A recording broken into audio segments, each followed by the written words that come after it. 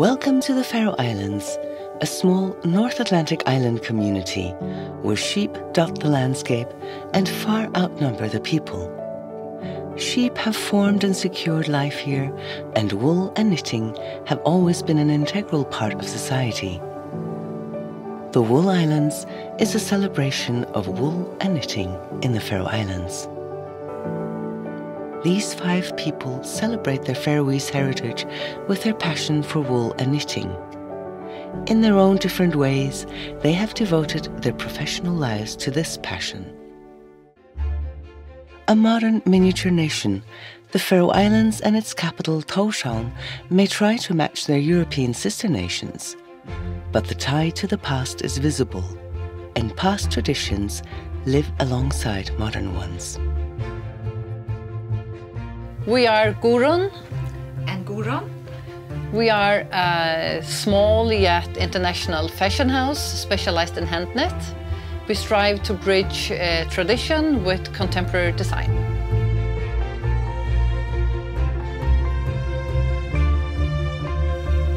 My name is Johanna of Steinum. I'm a knitwear designer from Tórshavn. I have a label called Steinum. My label is kind of characterized by using a lot of color, being very playful. And I have a shop here in the heart of Tórshavn called Ulverhuset. My name is Beinta and I'm the designer behind Einstakt. The brand Einstakt is minimalistic, Nordic and feminine. The meaning of the word Einstakt is unique, and that's exactly what this brand is all about. We are located in Østrøm, by the harbor in Tórshavn.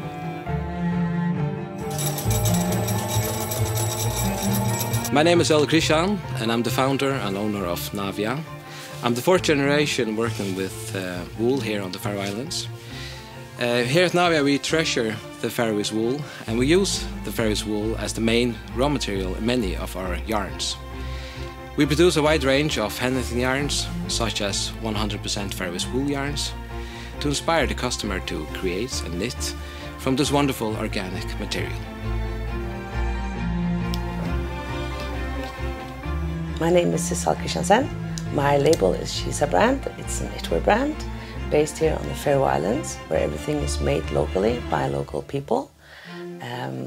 The voice of my brand is bold, edgy and very much sustainable.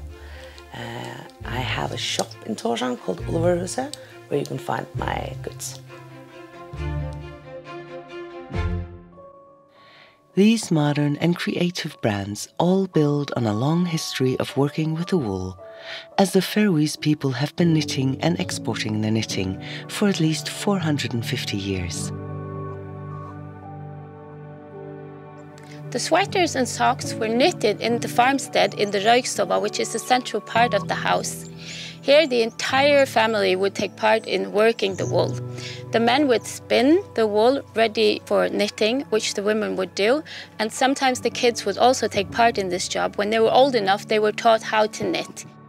After they'd finished all the goods for export, it was time to knit for themselves. So from the 1st of December until the 23rd of December, the household would knit everything that they would need, from undergarments to coats and jackets. Although knitting patterns and knitting designs have changed over the years, Faroese knitting was never really high fashion until recently. The starting point for the sweater was my father's Sima sweater. I explored it and started to scrape off from many patterns to one pattern, from any color to 2 color, from a high neck to a crown neck. And then I changed the sleeves to raglan sleeves, all to make it more feminine. I really wanted to make the sweater suitable for the urban woman. We have no physical evidence of the earliest knitting on the Faroe Islands, but we do have written records from Norway, Bergen, that show that in 1567 there were ships on the Faroe Islands that traded 25 meters of canvas for 20 woolen socks. The Faroese wool is double-coated. It has a very soft inner wool and longer and more coarse outer wool. Normally when we make yarn, we mix it all together, but in the theory, we could get actually 3 different yarns.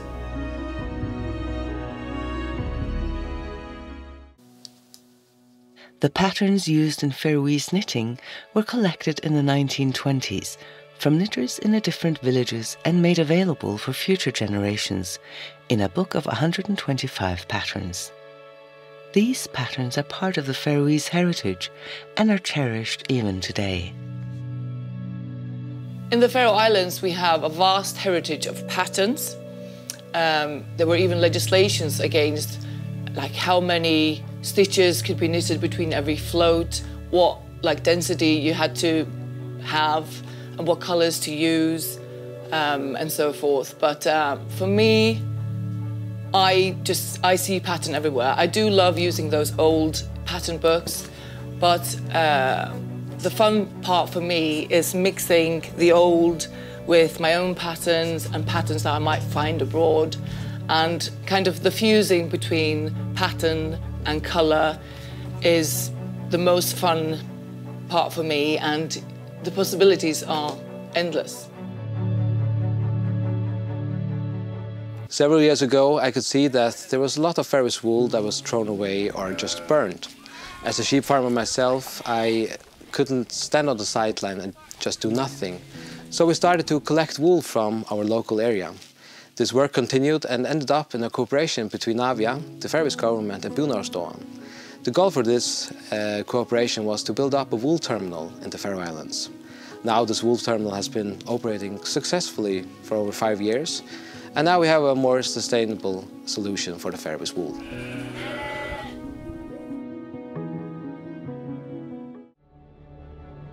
On the Faroe Islands, farmers have decided to keep the different colors and breed for the different colors. And especially the brown and the gray are interesting because they have so many different nuances. And depending on what wool we get every year, that makes the color of the year. Dark brown, or myrkamorit as we call it, is my favorite color, but I do have a soft spot for light brown, ljósamorit. Only 10% of the Faroese collected wool is light brown, so it's the most unique of them all. I believe that the future in the Faroese wool business is bright, but to fully utilize its full potential, we need to increase the demand by focusing on new and more innovative solutions here on the Faroe Islands. But we must never forget, consumers today have a high demand for sustainable, natural products. And with that, the Faroese wool has a great potential. First of all, we have to make use of more of the Faroese wool. A lot of it goes to waste. Secondly, we have to extend the life of the goods made of virgin yarn. We owe it to our past and to our future to utilize the natural resources that we have. And on the Faroe Islands, that is wool. Knitting is such a great part of our culture and our history and heritage. And we are such great knitters here on the islands. So it will be the most natural thing for us to utilize the wool in knitwear. But still, wool goes to waste. And it's a terrible shame, both for the environment, for the wool, for our culture. And that is one of the reasons why I have devoted myself to the Faroese wool, and I try to make sure that Faroese wool is part of all the garments that I make.